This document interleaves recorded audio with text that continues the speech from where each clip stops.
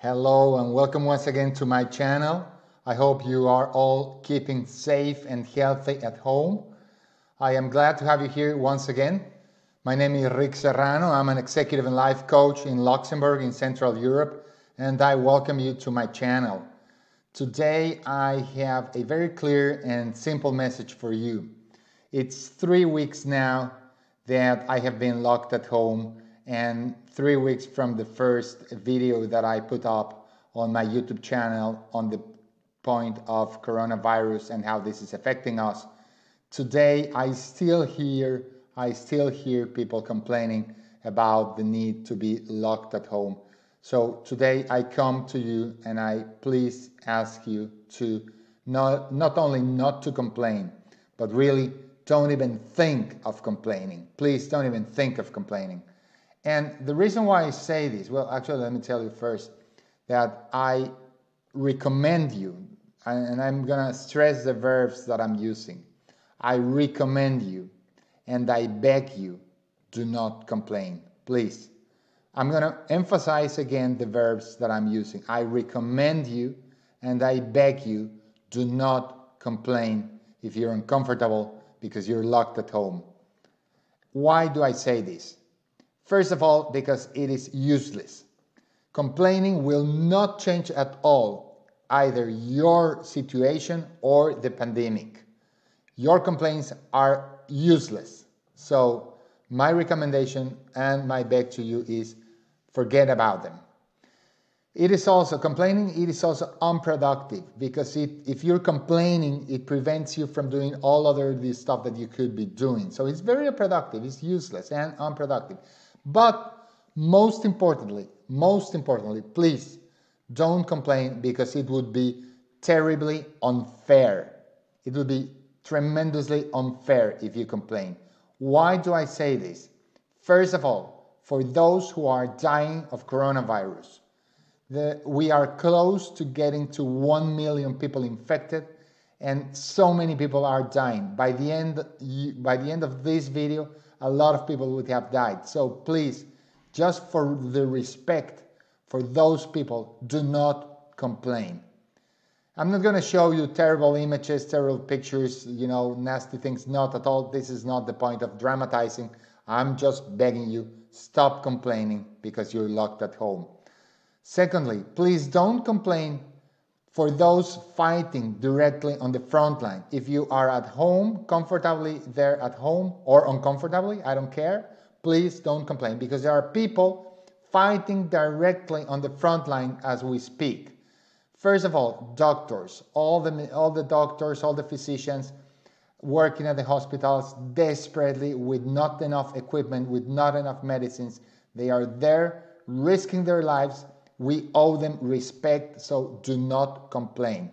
Secondly, the police, the armed forces, the military, everybody out there trying to put this thing in order, so don't complain for them. Third, all the nurses, all the administrative staff, all the people who clean, all the cleaning staff of the hospitals, clinics, and all those places, please, they deserve our respect, so don't complain.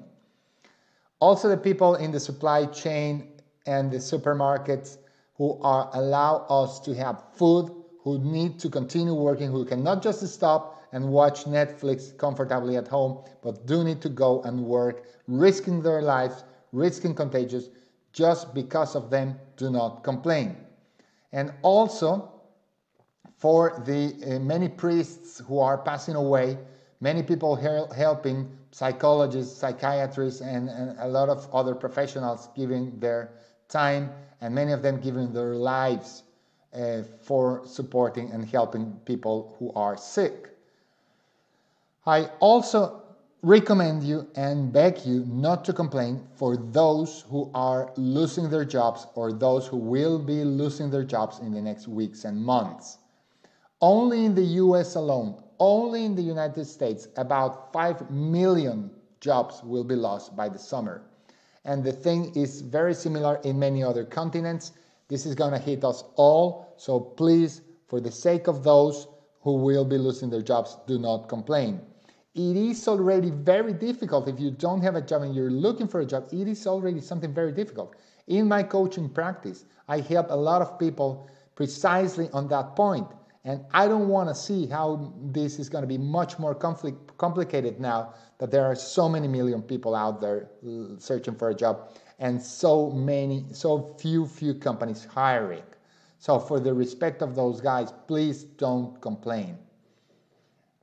4, please, I beg you, do not complain for those going bankrupt.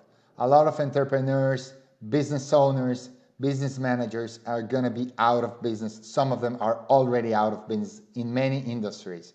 This is not only about restaurants and airlines. This is about hotels. This is about transportation companies. This is about oil companies. This is about all the companies supplying those. This is about many, many things. Gyms, theaters, many things are going to go bankrupt because of this. So please, if you're sitting there at home and you feel uncomfortable, shut up, do not complain.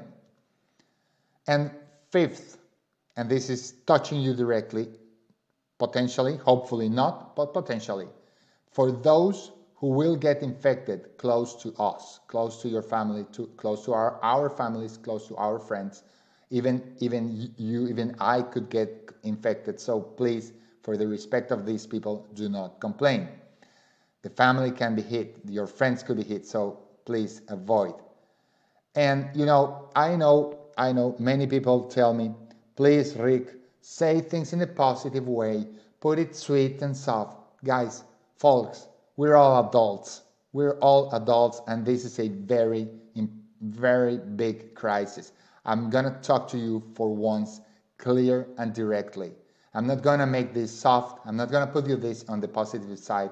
It's simply a recommendation, and I'm also begging you, do not complain, period.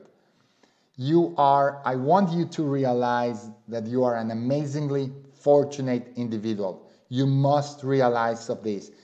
You must be aware how fortunate you are. If you believe in something, whatever, in Christ, in Buddha, in the Tao, if you're a Jew, whatever you are for religion, if you believe, you know that those religions, basically all of them, invite you not to complain, but to be positive and to be active and to try to help. But if you don't believe in anything, I still respect you. I still fully respect you. If you only believe in things that can be touched, in the material things, well, even in that case, don't complain. The markets, tangible things, hard stuff, is going very, very badly these days. So don't complain also, even if you only believe in those things. If you are still healthy, if you have the fortune of being healthy, please do not complain.